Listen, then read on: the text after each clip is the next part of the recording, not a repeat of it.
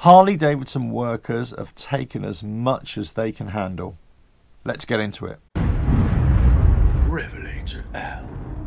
Hello, welcome to RevelatorAlf. So this video is all about Harley Davidson workers in their main assembly plants. They've basically taken as much as they can handle, and you know, the company, I suppose, in trying to you know, recover some ground after they had to shut down the factories, they're looking at well, you know, we're going to have to employ certain tactics, you know, or a business model, let's say. And then who's feeling the squeeze? The squeeze is going to be felt by the workers themselves. Now, whether they may fear for their jobs as well, or fear for, you know, extra hours that they may have to work, or, you know, reducing salaries or pay packets, whatever you want to call it. Basically, the brunt is going to be felt by the workforce. And we know that the biggest cost for many manufacturing processes is the workforce. And that's why many companies throughout history, let's say, have moved their manufacturing or their assembly plants from one country where it's really expensive, and they move it to another country where it's really inexpensive. So could this be on the cards? Could this be that a company like Harley Davidson, a typical American brand, would consider moving their plants or moving their manufacturing elsewhere, where they're squeezing the workforce to do more and to provide more free, let's say, without any kind of recompense or without any kind of incentives, all for the love of the company? So this has happened before, in that there's been some kind of unhappiness amongst the workforce, and different workforces at different plants have had different reasons, of course, but this has happened. If you go back and you'll read some articles from 5, 10, 15 years ago, let's say, and you wonder, is this going to happen again, where workers are going to start coming out,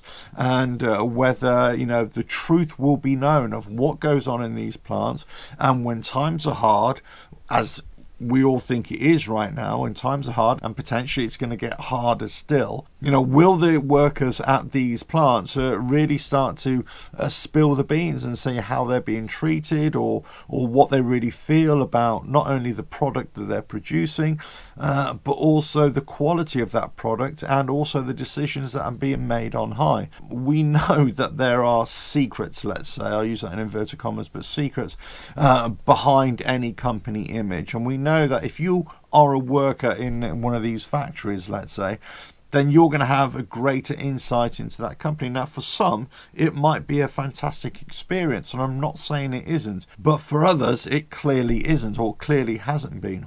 But no doubt, as market changes, as supply and demand changes, as the supply chains get affected as well, that people within the manufacturing process or the assembly process will be affected, either directly or indirectly. And they're mainly going to be directly or indirectly affected by the strategy or by the policy of the company as they try to navigate the waters. And although, yes, the company is trying to save their business or strengthen their business or reposition so they can have a better tomorrow, usually that means that the workforce have to sacrifice something in order for that to be achieved. Could this happen again? Could it be happening now? Are these discussions already happening now? I'm certainly not privy to that information, but you would kind of think actually this is happening, that discussions will be had, that there will be a lot of uncertainty, that many people who work in these factories will be thinking about their futures and thinking about, you know, I've got to put food on the table for my family as well. It's always going to be a tough time for anybody working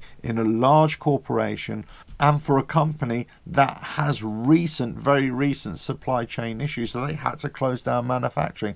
I mean, that's not going to be good for anybody. But, you know, I'm sure as a worker, you're going to be thinking, well, these new policies are coming. Where does this leave me? I'm not going to stand for it. We shouldn't stand for it. But what can we do? You know, it really depends. Are the trade unions involved? You know, is there good communication between the shop floor, let's say, and management? You know, all these things play into part, and this is why industrial relations is, you know, plays a big part in big corporations as well, certainly with a manufacturing process as well. So you do wonder, has there been a change in direction or a restructuring within Harley Davidson? Are they employing new business tactics, let's say, and who has been directly affected by that, the here and now? And also, how are they reacting to it? Any change for the worse is not going to be welcomed, and we know that, and that's human nature. Nobody wants a worse deal. Most people will accept a worse deal if they know that it's gonna help their future position. Let's say it's gonna help them in the long run. Many people in the modern era don't really care if it's going to help the company, as long as it helps them. That's all that matters, because you're always going to be thinking about your own individual situation, aren't you? Less about whether a company is going to be doing better, because people will say, right, well, I'll just leave this company and I'll go and work somewhere else, or I'll set up my own business doing something else, you see. Let us know what you think about this, or indeed if you've heard anything about this as well, about people who were working for Harley Davidson, and also with these recent stoppages, you know, how it's affecting them as well, and also can they make up ground, the company, you know, after these stoppages as well. The world is changing, as we know, but let us know your thoughts in the comments below. Don't forget to subscribe, hit that bell, like and share. Check out the website RevelatorAlf.com. Ta-da!